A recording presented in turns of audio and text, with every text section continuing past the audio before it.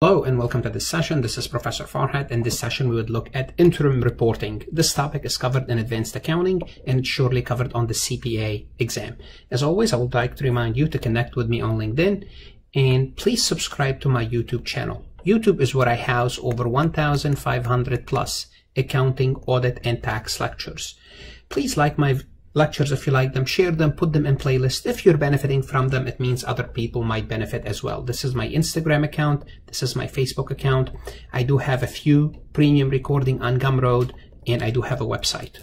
You want to make sure you visit my website because on my website, I always have offers, especially for CPA and accounting students. Right now, Becker is running a limited time offer with unlimited access to the best CPA course out there, Becker.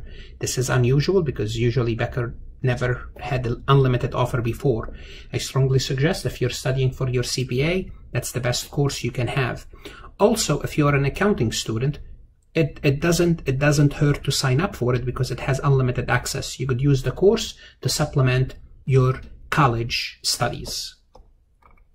So let's talk about interim reporting. The first thing is we talk about what's the big idea. The big idea about interim reporting is something called the periodicity principle. And what is that periodicity principle? You should have learned about that principle in Financial Accounting 101. And basically the periodicity principle states that the life of the company is broken down into artificial period. So for example, let's do it quarterly. 1, 2, 3, 4. 1, 2, 3, 4. So the life of the company is broken into 4 periods.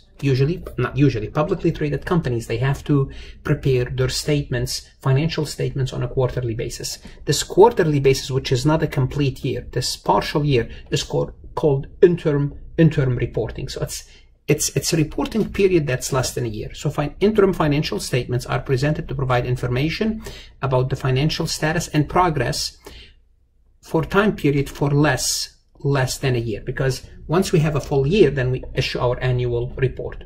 Okay. The normal time period is a quarter of a year. It's prepared for the most recent interim period as well as on a cumulative basis. So when you get to Q2, you would report Q2 plus Q1 and Q2. So the numbers would include both. And you will prepare financial statements such as income statement, balance sheet, cash flow, statements of shareholders' equity, basically statements that you would prepare on an annual basis, but they are on a quarterly basis. Now, if you're a publicly traded company, the SEC requires public companies to file their 10Q. Q is for a quarter. Don't confuse 10Q with 10K, which is the annual. Those statements, the 10Qs, are reviewed. The 10Qs are reviewed. It means the auditor or the preparers of the financial statements, well, the auditors, they perform inquiries, analytical procedures, financial ratios. The point is they are not audited. They are not audited. Inquiries, not inquired. Inquiries. You perform inquiries. Okay. What is the problem with interim reporting? Well, it's not a complete year.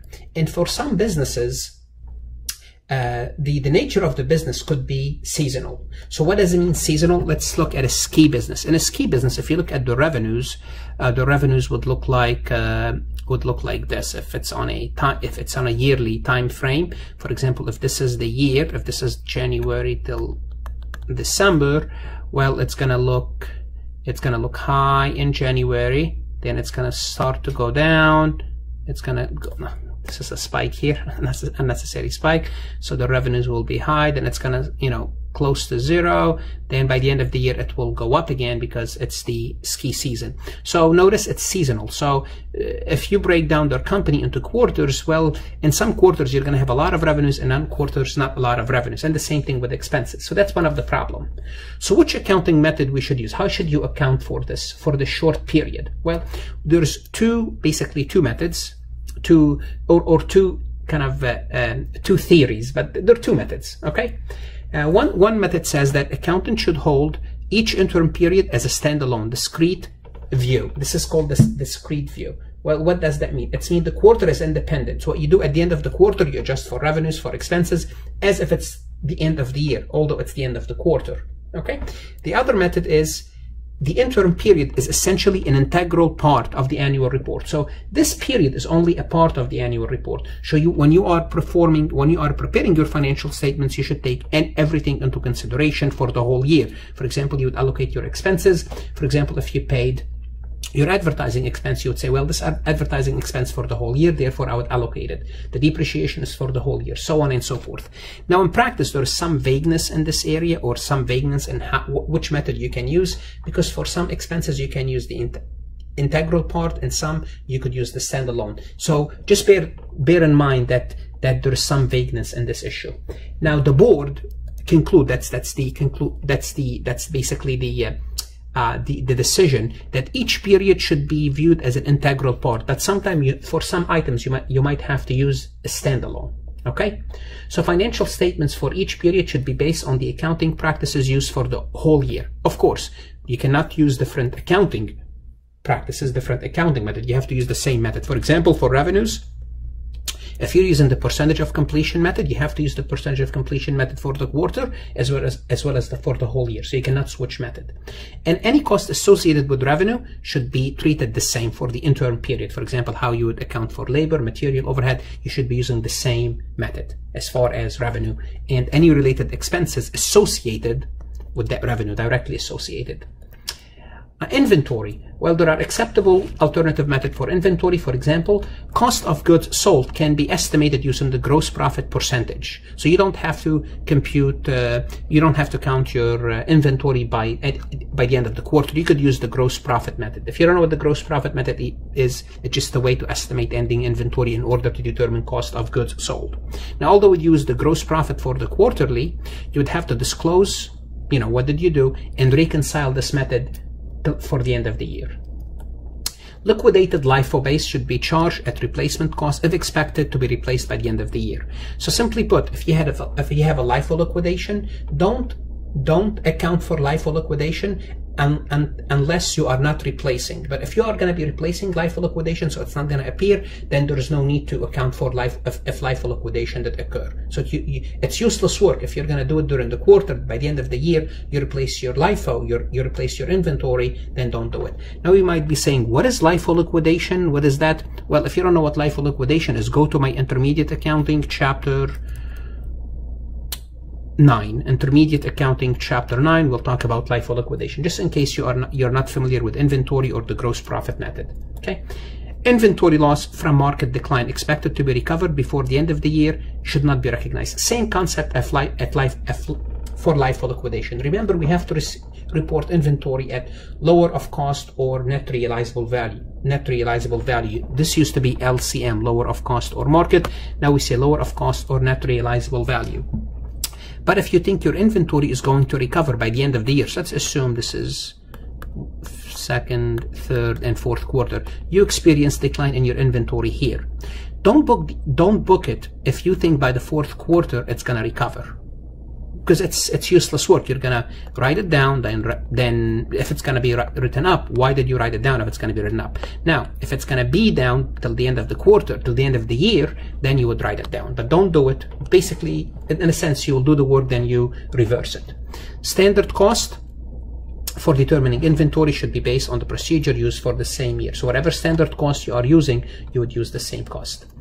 What about cost other than product cost, such as period cost, expenses for the headquarters, for the payroll, for HR? Okay, you charge to income as incurred based on estimated time expired. For example, if there's a time expired associated with that expense, or benefit received. Is it benefiting this period, that period cost? You expense it. Or activity associated. Is it when we perform an activity? Is it being expensed? Time expired, think about depreciation. For example, if you're doing straight line, you just divide the straight line by 4. Okay? Now, if not readily identified with an activity or a benefit, it should be recognized when incurred. So you cannot identify it with an activity, you cannot identify it with a certain benefit, and you cannot do a time expired. You cannot allocate it over a period of time reasonably. So what you do is when you incur that expense, you would just charge it to expense. You should not do arbitrary assignments. Okay, so basically take the expense and spread it out annually. First, see if you can allocate it to something: activity, time period, benefits. Also, gains and losses that would not be deferred at the end of the year should not be deferred at the interim period. So if you have any gain or losses, and you know those gain and losses will not be deferred by the end of the year, then you would not defer them. You would count them during the quarter. Okay. Now, there are other issues that kind of you have more than one option. For example, advertising and similar costs. Think about advertising. When you advertise, when you spend money, let's just look at it from a quarterly perspective. 1, 2, 3, 4. Let's assume you spent some money here in the second quarter on advertising. Well, you spent, $300,000. Well, this $300,000, is it only benefiting this quarter, or is it benefiting the third, the fourth, and maybe into the following year? You really don't know, because no one knows the benefit of advertising, right? You don't know the future benefit of it, okay?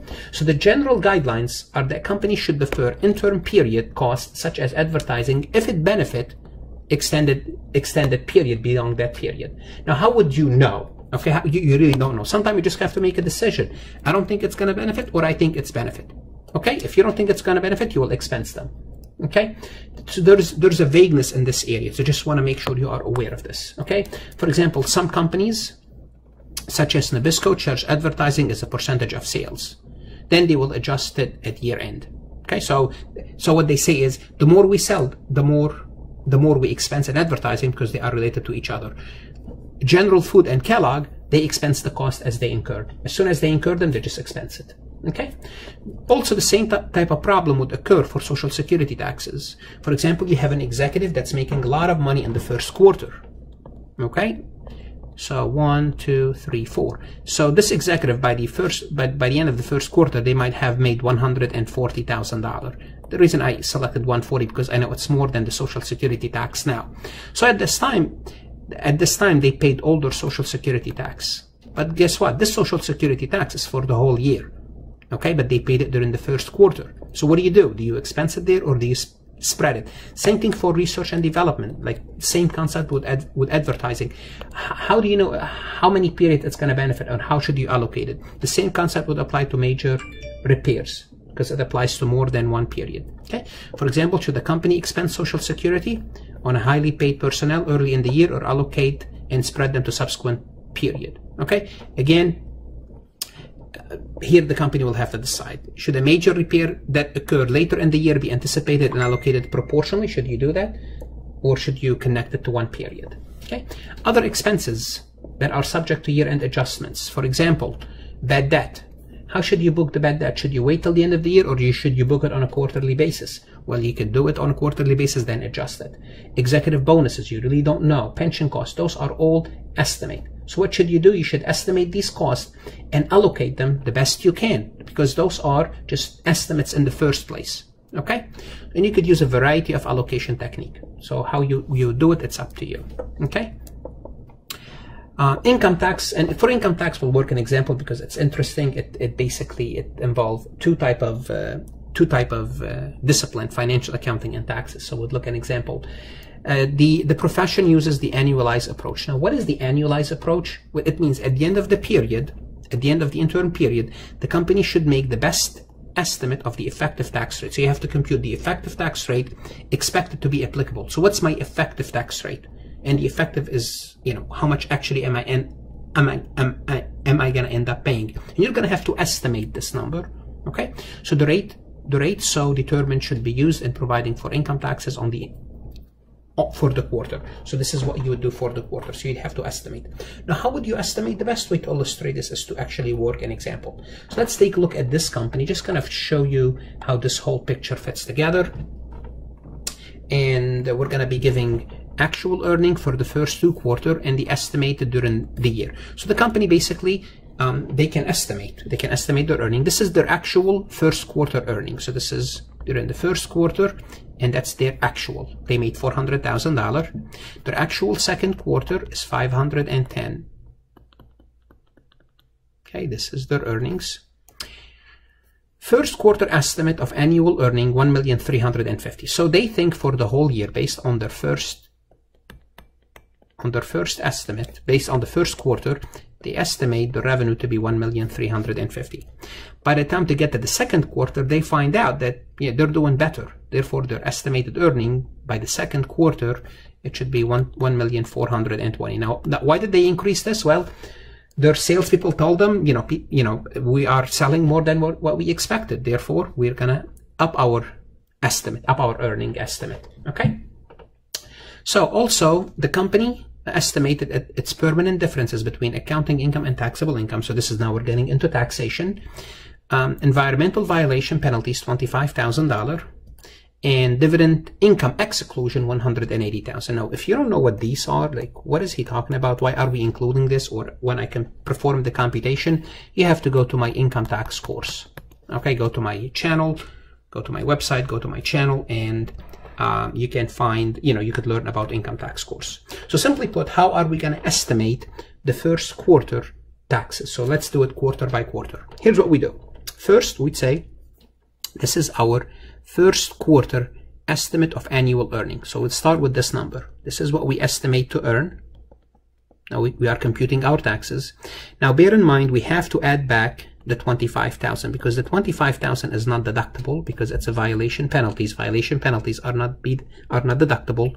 Then we have to deduct the dividend income exclusion because they do give us a deduction for that. And if you don't know what this is called the dividend received deduction, DRD. Again, you have to know taxes here.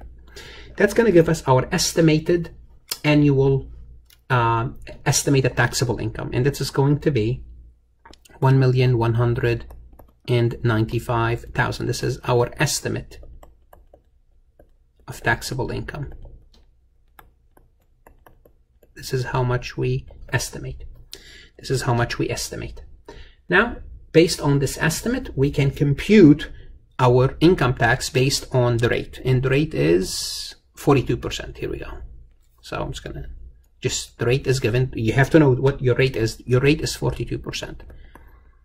That's your rate. So if you take 1,995,000 multiplied by 42%, 501,900. So this is your estimate annual income taxes payable. This is the estimate. This is how much you think you are going to pay based on your estimate income. Your estimate income of 1,320,000. Okay, this is all estimate. Now we need to compute the effective. Well, what is the effective? Okay, so the effective is I'm gonna have to pay 501. If you're saying I'm gonna have to pay 501,900 based on your best estimate, based on a 1,350,000 of earnings. Okay, 1,350,000 in earning. Then my effective rate is 37.2%. Well, if this is my effective, and I made 400,000 for the first quarter times 37.2%, therefore my taxes should be 148,800. Debit income tax expense, credit income taxes payable. So first I needed to find out what's my effective. So I looked at my estimate, my annual estimate, and I figured out what's my estimated taxable income. Then I multiplied by 42%. This is my estimate taxes. So I took my estimate taxes divided by estimated revenue. My effective should be 37. Well, if it's 37 and I made 400,000, then I have to book 148,800. And this is the computation in detail plus the journal entry in case, you missed something from my computation. Okay? Now, we're going to do the same thing for the second quarter. So, the second quarter, our estimate annual earning is 1,420,000. Basically, we increased our estimate. I guess we're doing good. Then we subtract 180, add the 25. So we need to subtract 180 and add 25. We need to subtract 155. Remember, the 180 is for the dividend received deduction, and the 25 is for the penalty, because we cannot deduct the penalty. We have to add it back, but we can deduct the dividend received deduction. Therefore, the net is 155. So this is the net. The net is 155. Okay, so 155. So your estimated taxable income is 1,265,000.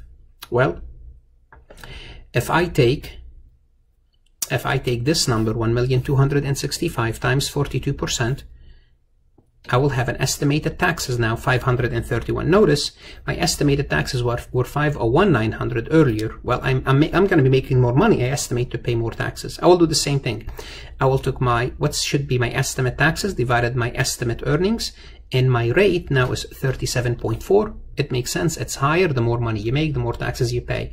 37.4%.